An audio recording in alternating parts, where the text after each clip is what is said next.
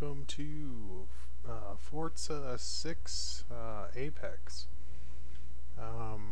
Yeah, I've been really excited to play this. I always wanted to, play some Forza, but unfortunately, it's been like kind of an Xbox exclusive franchise for a while, and the only console I own right now is PS4. So I was very excited to hear that it was coming to PC in beta form and doing the weird free deal thing. So where you just kind of you get the game for free, go to the manufacturer's colors here, and yeah, you get the game for free, and then you can just buy just random add-ons and shit. Your next race will be at the test track. Engineered by Anyway, this is figured I'd start out with something kind of fun here, just to show off the game, and I don't know, this is just a fun challenge. You might notice that my desktop might be in the background here a bit. I don't know why, it just started doing that when I was recording. It kind of kicked it out of full screen mode, so yeah. But anyway, yeah, it's like what they did with Killer Instinct. The game is free, and then you have to pay for microtransactions to unlock certain things, or you can unlock them on your own. I don't know if I like that system entirely, but I'm just really glad that I get to try this out right now, and so far I'm really loving Forza. I mean, I really enjoyed Drive Club, but the simulation's much better in this, and the graphics are better, obviously, but that could be due to the fact that this is a PC game. I have gone off the track badly. All right, back we go. It's pretty fun that you get to race around Top Gear's iconic track and pretend you're the Stig or a star in a reasonably priced car or do whatever. They just really went all out on this series, and clearly they invested a ton of money into it. And woo! And it's just really fun. Oh, hydroplane in a little bit. Oh my god. Oh my god. Wow, that was ridiculous. I don't even think I'm gonna pass this one. I just got distracted while I was talking, decided to do a slide with the handbrake there, and then I went into a slide and started hydroplaning, and ridiculous. Yeah, I failed that one. I might give it another go. It's good. This is a good event just to talk over. But yeah, I've played it a bit. I'm really enjoying myself. Game looks fantastic. It runs fantastic. Yeah, I'm just really happy with just like the look and feel of everything.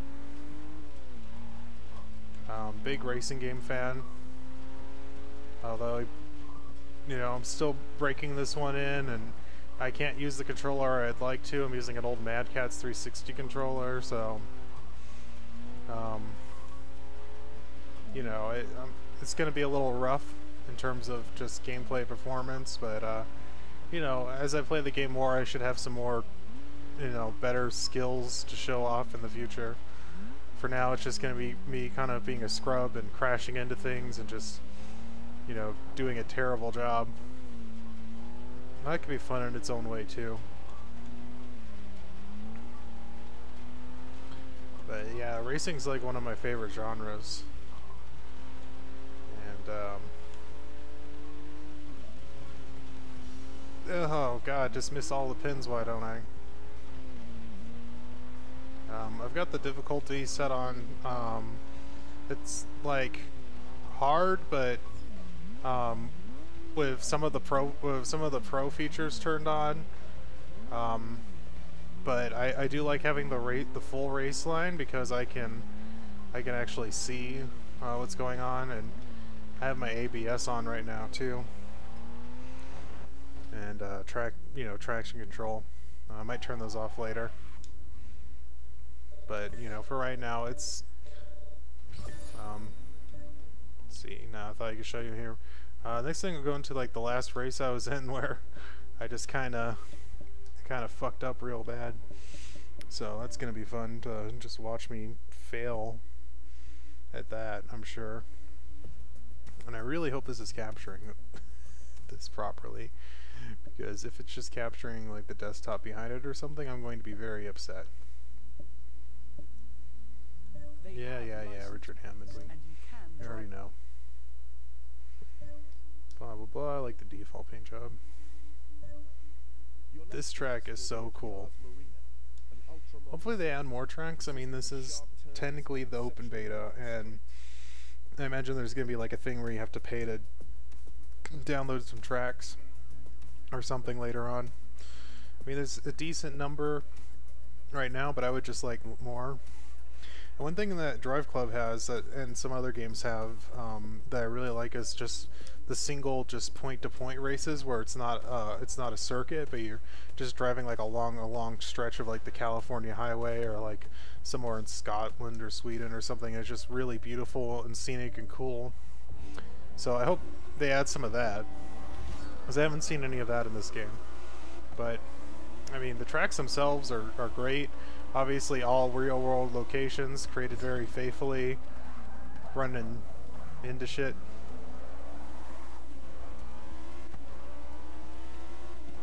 And yeah, it lets you tailor the game's difficulty to what you want, which is nice, just by like turning certain certain assists on and turning things off.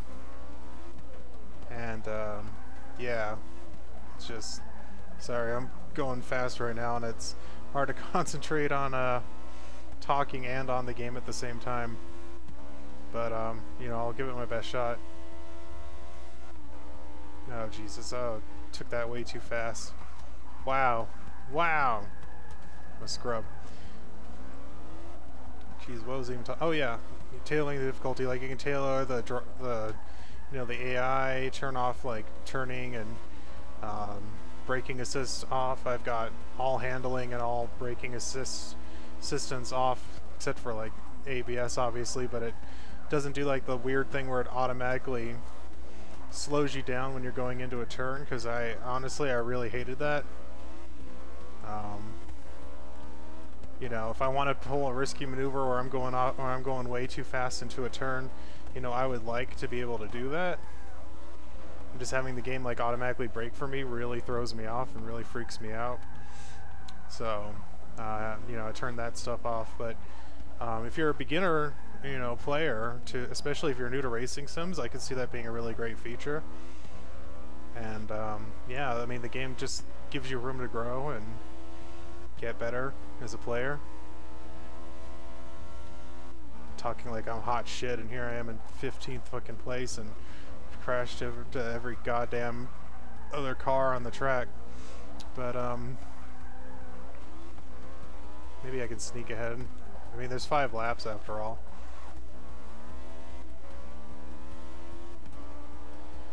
But yeah, I mean, no, it's fun. It's a great game. Award-winning commentary here. Again, I just get like focused on these turns, and it's hard to find words to say. But it's not like I'm doing good, so I could probably take a break to fucking talk or ram into somebody again. Something that Drive Club lacks, and that they've created in some pretty nice detail here, is just like really like detailed like collision like damage on the vehicles, not just cosmetic, but also like actual, like it'll actually affect the performance of your vehicle. So if you like damage a brake, or if you damage like part of the suspension or the transmission, it'll have real impacts on your vehicles, unless you turn that off, obviously. But I have it on right now, and I've definitely been punished for being too risky and just being in a brutal wreck, and just either having to rewind or just having to restart the race altogether. Limp my way to a pit stop. It's pretty cool. I don't know if I really like the music that plays under it. I mean, it adds to a sense of atmosphere, but I'm used to a lot of sims not having any music in the background, so I may turn that off in the future. But I don't know, it does provide a sense of energy, it provides a sense of atmosphere, so maybe I will, you know, like it. Yeah, I don't know how, you know, I don't know what I'm going to be recording for these exactly, you know, how many I'm going to record, if I'm just going to keep recording me, oh, Jesus, trying things on the, you know, like the Grand Prix stuff, or if I'm going to, record myself playing and maybe just like trying different challenges, testing out different cars. You know, I really don't know what I'm going to be doing with this as a series, but I've just been enjoying this so much. You know, I figured how could I not record it at this point? And it seems like recording betas is like the new thing right now for my channel, at least temporarily. It's just, this is like the third beta I've installed. And oh, I'm gonna rewind. I'm gonna rewind that. This is kind of a cool mode. It does feel a little lame, but I mean you can turn it off. So, you know, a lot of the dirt games had that as a feature too, and it was kind of fun to like get in a big wreck and then just rewind out of it. And it does feel a little less punishing than if you make a mistake and you have to restart the entire race over again. I mean, it does feel a little bit better than that. Yeah, completely not going to get it this time around, so I think I'll record me giving another shot at this. I'm still not used to driving this type of vehicle. They accelerate like a motherfucker just because they're so light and got so much power behind them that it makes it kind of hard to control. Well, got a new badge at least. That's pretty cool, I guess. Alright, let's restart. Yeah, needless to say, I'm in love with this game. It's a great game. It's a great franchise. Just really happy that it finally came to a platform that I have access to.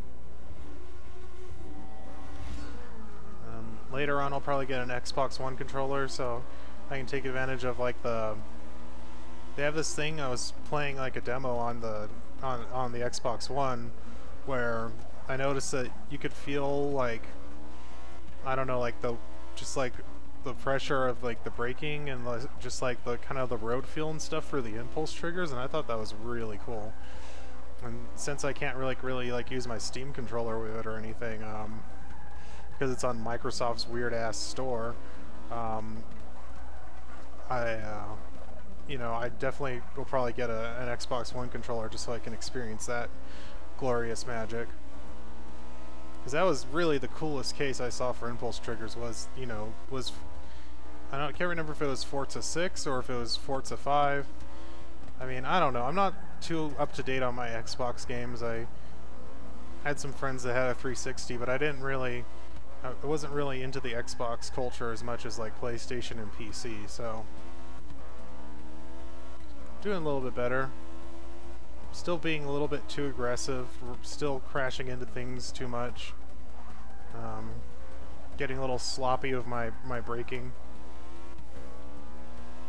I like how there's like I don't like look at it because obviously I'm in the heat of the moment and my vision's really focused towards the center, but there's a braking meter that shows how much pressure you're putting on the trigger, and how much pressure you're applying to the brake and to the throttle.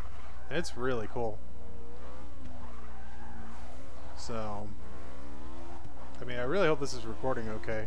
I noticed the like Dravatar name things are like flickering in a way they weren't when I wasn't recording, so, you know, hopefully, you know, this is coming out alright. I'll have to check. The game runs really well. It's on high right now. I can run it on ultra, but it does seem to lag out a little bit, especially if I'm driving a really fast car. And it has this thing where it auto adjusts the settings dynamically, and you can turn that off if you want, but I kind of like to have it on to enhance gameplay experience. What happens is if you're going fast enough, it kind of cheeses out the rendering or something, and you can get really framey. because it's just trying to adjust things. You're going faster than the game can adjust, essentially. So, at least that's what I'm assuming is happening. So I've got Ultra turned off for the time being, just to hopefully get a smoother recording, but I mean, it's a very well optimized game. You know, I'm really pleased with the performance.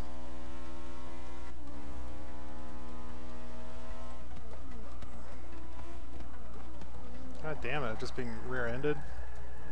Get the fuck out of my way. Stop being such a scrub. But yeah, I mean, good times.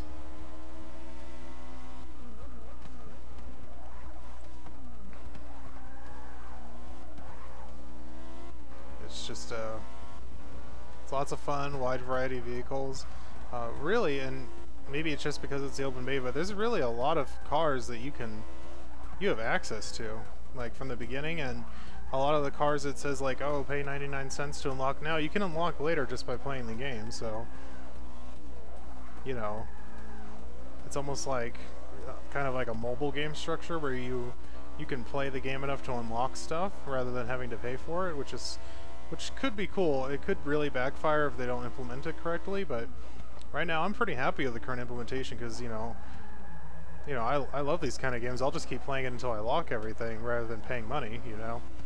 And if there's some special cars, you know, if it's like Drive Club and there's some special cars where you have to buy, you know, you have to pay $3 or $4 or whatever for them, you know, I will do that, you know, if it's something that I really want. And I'd be willing to pay for like a track expansion or something too, especially since, you know, to add up to what the game, like the full game cost on Xbox One, you know, it'd have to be $60. So, you know, $60 worth of downloadable content, if it's priced reasonably, is actually, you know, that's a lot of content you could get for the same investment. So, depending on how they budget it out, it might be a really cool strategy that, you know, I would approve of. I'm getting there. I'm getting really reckless because it's the last lap, and I don't know. I just kind of want to beat this one, not fail on camera again. But it doesn't look like that's going to happen. And that's mainly because I'm just driving terribly right now. All right, so this is going to be a long episode. Looks like around a 20-minute. So I think I'll cut it off there, and I'll maybe try this again in the next episode. And yeah, we'll see you then. All right.